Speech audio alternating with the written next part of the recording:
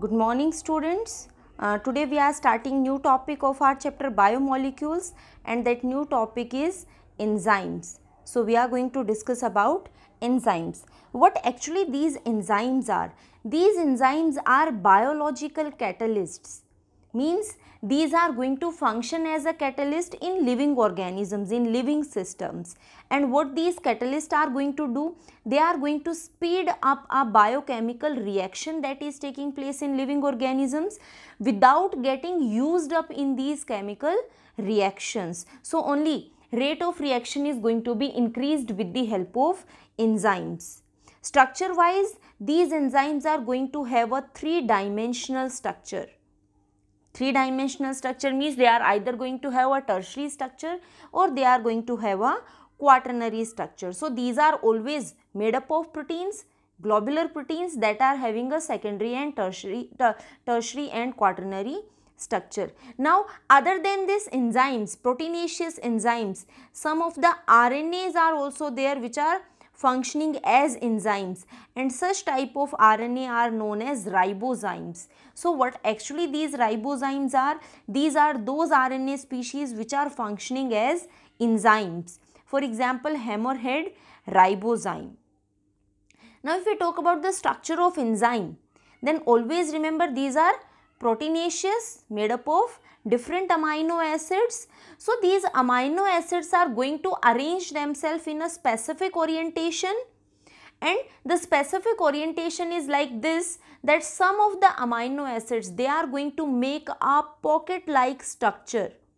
This is how a specific structure, a pocket like structure is going to be formed, and this pocket like structure is known as active site, which is going to bind with the substrate. So active site is that part, that region of the enzyme that is going to bind with substrate. Substrate means the reactant with which the enzyme is going to bind up, and it is going to convert into a specific protein, or it is going to bind with cofactors and prosthetic groups. We are going to discuss what these cofactors and prosthetic groups are. So enzymes is basically having two parts, protein part and non-protein part. So protein part is going to make the active site along with the non-protein part, and these non-protein parts are going to be the cofactors and prosthetic groups. Now this active site, that is less than 5% of the total enzyme. So the rest of the part of the enzyme is maintaining the structural stability of the enzyme, and this less than 5% part is responsible for interacting with a particular substrate. And this active site has a specific shape because it is going to be complementary to the substrate that is going to bind with the enzyme. So that specific shape is being maintained by specific amino acids which are going to be present in that particular active site region. Now a change in the shape of protein, if because of increase in temperature, or if we are changing the pH, so because of any reason, if the enzyme structure is going to change, that simply means that there is change in the active site of the enzyme. Say this was the initial situation, initial shape, and now we have changed the active site. So now this active site is no longer going to bind with this particular substrate. So whenever the shape of the active site is going to be changed, then the functioning of the enzyme is going to be affected. This active site, that is made up of two parts. One is the binding site. Binding site means it is going to choose a particular substrate depending upon the conformation, that the conformation of active site and conformation of substrate is going to be similar, and they are going to fix inside each other. So if this is the substrate and this is the enzyme active site and this is the substrate, so they are going to fit inside each other. And this binding site, that binding site is also having a catalytic site. This catalytic site is responsible for a proper type of bond formation between enzyme and substrate, and that is having a catalytic action. That simply means here a substrate is going to be converted into a product. Now let's talk about cofactors. I already told you that enzymes, they are having two parts. they are having proteins and non-protein parts. So what these cofactors are? These cofactors are actually the non-protein molecules that are associated with the protein molecules. So they are going to help, or they are going to assist the functioning of enzymes. So these cofactors, they are of two types. They can be made up of organic cofactors or inorganic cofactors. When we talk about organic cofactors that are associated with the enzymes, these are known as coenzymes. So coenzymes are organic cofactors which are going to be associated with the enzymes. Now let's see the inorganic cofactors. What these inorganic cofactors are? They are required for proper activity of enzymes. I already told you, then these non-protein parts are required by the enzymes for their proper functioning. Like carbonic anhydrase, that is an enzyme and it is going to require zinc ions for its activity. Hexokinase, that is also going to require magnesium ions. So there are lots of enzymes which are dependent on various ions for their functioning. If these ions are going to be deficient, functioning of or proper action of enzyme is not going to take place. Then we are having organic cofactors. Again, they are required for the proper functioning of enzymes. Like glycogen phosphorylase is there. This glycogen phosphorylase requires a small organic molecule, that is pyridoxal phosphate, for its functioning. So it is going to function in the presence of pyridoxal phosphate only. If that is not present, again the functioning is going to be affected. Now the organic cofactors, they are divided into two categories, prosthetic group and coenzyme. That simply depends upon how strongly these cofactors are going to bind with the enzymes. We are calling prosthetic groups. These are those organic cofactors which are going to be tightly bound with the enzymes. Means separation of the prosthetic groups from enzyme is not very easy. They are tightly bound, like we are having flavins, heme groups, biotin. If we see this heme group, then chloroplast, myoglobin, hemoglobin, these are going to have this heme group. And if we want to take this heme group out of the enzyme, then it is going to distort the complete structure of enzyme. That's why it is known as prosthetic group. The second one is coenzyme. These are going to be again the cofactors, organic cofactors, but these are loosely bound with the enzyme, like NAD+, FAD+, FMN. So these are loosely bound with the enzyme. So simply depending upon how strongly or loosely the organic cofactors are going to be bound with the enzymes, we are differentiating them as prosthetic group and coenzymes. Now, if we see a enzyme, a protein part without a non-protein part, that is known as apoenzyme.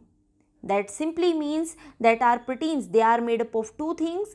One is apoenzyme, and this apoenzyme is going to be our protein part, and second is the non-protein part, that is our cofactor. So apoenzyme plus cofactor, they are combinedly making holoenzyme. So अगर हम protein से, enzyme से, proteinaceous enzyme से cofactor को remove कर देते हैं, then we are left with apoenzyme. And if a apoenzyme is associated with cofactor, then it is going to form a holoenzyme, a complete enzyme, that is a fully functional enzyme. Now what substrates are? Substrates are going to be those reactants which are involved in a biochemical reaction, simply for which the enzyme is going to bind, and this enzyme is going to convert this substrate into a product. Now always remember that enzyme is going to be very much specific for its substrate. What it simply means? It simply means that enzyme, it is going to bind with one substrate, but that doesn't mean that this enzyme is going to catalyze another substrate also. For example, if I am taking a very simple enzyme which we talked about in digestive system, amylase. So amylase is going to break down, or it is going to be responsible for the breakdown of carbohydrates Other than this, if some other substrate is going to be present, then this amylase is not going to function. So it is very much specific for its substrate. So substrate is going to bind with enzyme, and there is a enzyme substrate complex that is formed. So each and every enzyme has specific binding site for a specific substrate, and when this enzyme is going to bind with the substrate, enzyme substrate complex is going to be formed. So this is a substrate that is having a binding site at this particular enzyme, and there is result of enzyme substrate complex. Now where these enzymes are going to be synthesized? From the very starting we are saying that these enzymes are proteins, proteinaceous in nature. That means proteins are going to be synthesized on ribosomes. So enzymes are also going to be synthesized on ribosomes, which are attached on the surface of rough endoplasmic reticulum. And where the information for a particular enzyme is present, of course it is going to be present on our DNA strand. So each and every enzyme, the information for each and every enzyme is present in a coded form in our DNA, and this DNA is responsible for the formation, for the translation of a specific enzyme. Now one thing always remember, that not all the enzymes, they are not going to be present in the cell all the time. Whenever these enzymes are going to be required, DNA is going to be giving information for its translation, and when there is no requirement of such enzyme, then translation is not going to be happening. So enzymes, proteins are there. So these enzymes are again formed by binding of amino acids with peptide bonds. Again these peptide bonds are going to be formed. These amino acid, chain of amino acid are going to acquire a primary structure initially, then they are going to show secondary structure, tertiary and quaternary structure, and finally they are going to form a globular protein that can act as a enzyme. Now enzymes can be of two types, intracellular and extracellular, as the name suggests, where these enzymes are going to function. So depending upon that we are dividing them. Intracellular simply means that these enzymes, they are going to be synthesized and they are going to be used inside the cell. So that is the meaning of the word intra. Like the enzymes that are present in cytoplasm, nucleus, mitochondria, chloroplast, they are going to be synthesized there and they are going to function there. We are having lots of enzyme like this. Oxidoreductases. Oxidoreductases simply means enzymes which are involved in oxidation reduction reactions, or we can simply say in redox reactions. So those are intracellular enzymes, or intracellular enzymes which are involved in the reduction in mitochondria. Extracellular simply means that these enzymes, they are getting synthesized in the cells, but these can be taken out or they are secreted outside the cell. Like we are having various digestive enzymes. The pancreatic cells, pancreatic acne, the exocrine part of pancreas, they are going to release enzymes. Pancreatic juice is having various enzymes, and these cells are going to release them outside in the digestive system so that digestion of food can occur. So they are going to be released by the pancreatic cells, but they are finally going to function in the digestive tract. So they are functioning outside the cell, they are being released outside the cell. That's why they are known as extracellular enzymes. Now what are the characteristics of enzymes? That is important one. Enzyme, they are going to speed up a chemical reaction by lowering the activation energy of the reaction.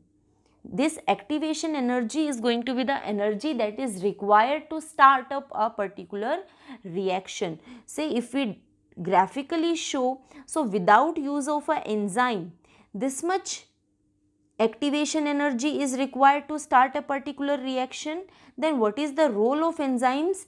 If enzyme is being used in a chemical reaction, this is the activation energy that is going to be used. So there is this much difference that is coming in the activation energy. So simply reaction is going to speed up because activation energy is going to be lowered down by the enzymes.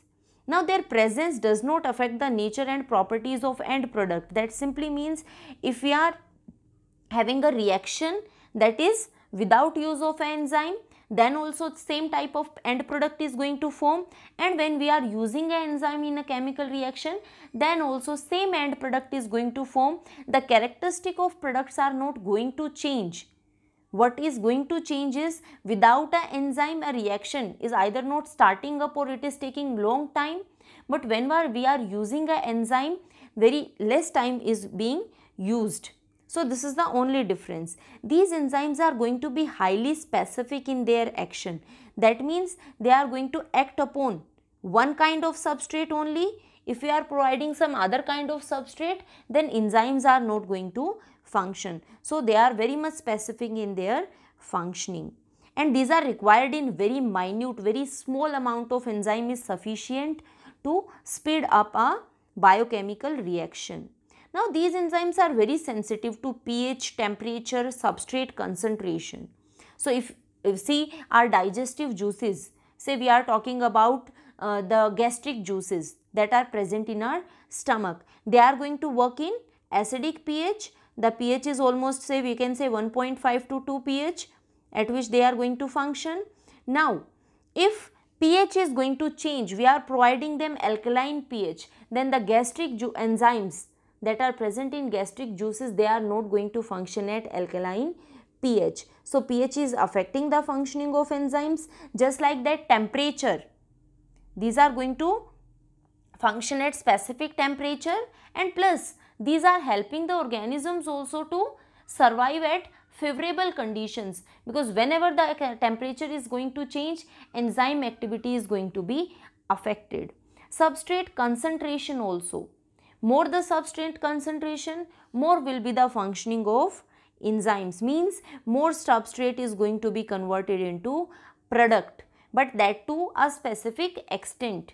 Reason, when all the enzymes are going to be binded with substrate, that means 100% enzyme substrate complex is going to be formed, and further when we are going to increase the substrate concentration, that is not going to accelerate the rate of reaction. So yes, substrate concentration we will see in Michaelis Mental equation also how this is happening.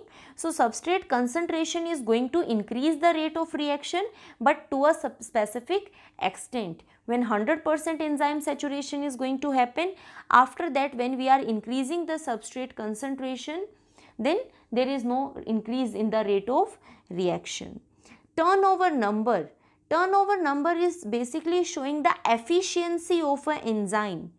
Efficiency of an enzyme means that one enzyme molecule is responsible for the conversion of how many substrate molecules into product.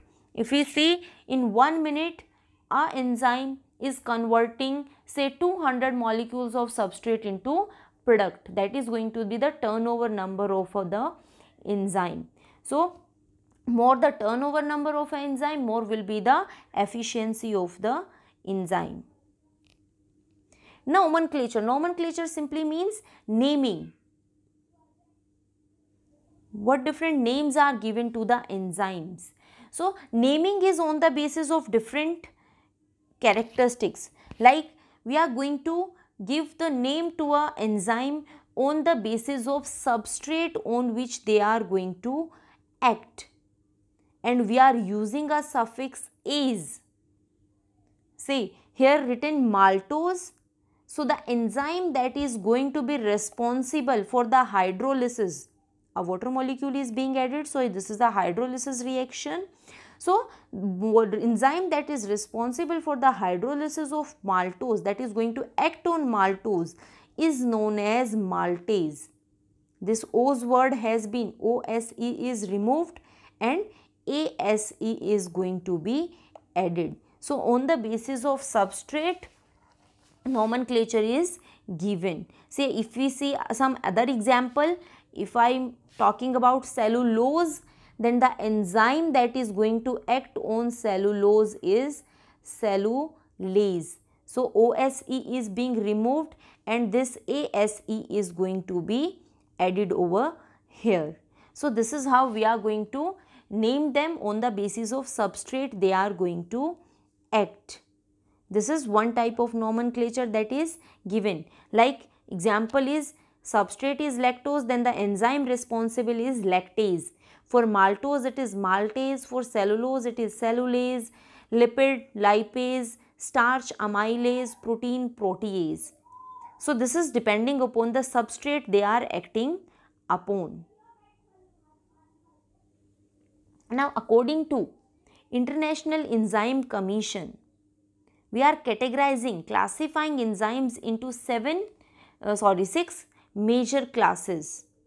That is depending upon the type of reactions they are going to catalyze. So which enzyme is involved in which particular reaction, on the basis of that we are having 6 different type of enzymes. These are our 6 different type of enzymes. The first one are going to be oxidoreductases. The word simply means reduction, oxidation. So these are the enzymes which are involved in oxidation reduction reactions. For example, lactase dehydrogenase means when one particular compound is going to be reduced, the second one is going to be oxidized. Transferases. Transferases simply means transfer of functional group. A compound is from a compound, a functional group is transferred on another compound. That is simply moving a chemical group from one compound to another compound. That is transferases. Such reactions are preceded by transferases. For example, hexokinases are there. The third one are hydrolases. Hydrolases means simply they are going to add up a water molecule and they are responsible for the breakdown of a particular compound. Like we see maltose, maltase is going to add a water molecule and it is responsible for breakdown of this maltose into glucose and glucose. So such type of reactions are done by hydrolases. Like lysozymes. What these lysozymes are going to do? They are going to add up a water molecule and they are responsible for the catabolism of a particular compound.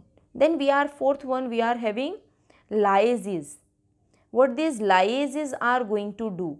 Lyases are basically responsible again for the cleavage or breakdown of a compound, but here water molecule is not added. That is the difference between hydrolases and lyases.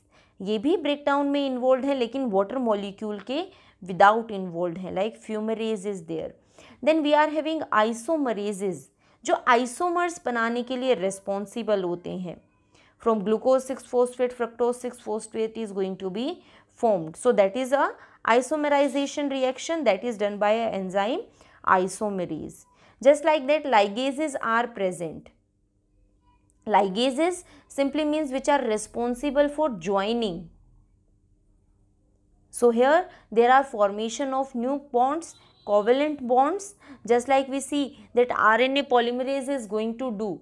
That is going to make RNA strand on a DNA template by joining loads of ribonucleotides. So these are the different types of enzymes, classification of enzymes, that is on the basis of type of reactions these enzymes are going to catalyze.